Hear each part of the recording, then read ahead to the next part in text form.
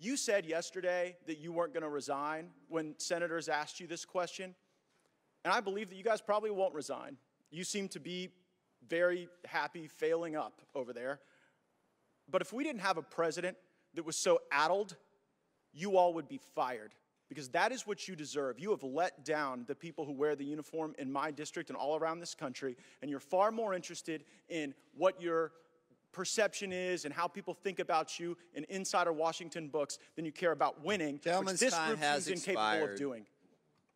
Ms. Houlahan is recognized. Thank you, Mr. Chair. And gentlemen, I apologize for the behavior of my colleague. I'm deeply, deeply appreciative of your service and of the decades of experience that you all bring to this conversation.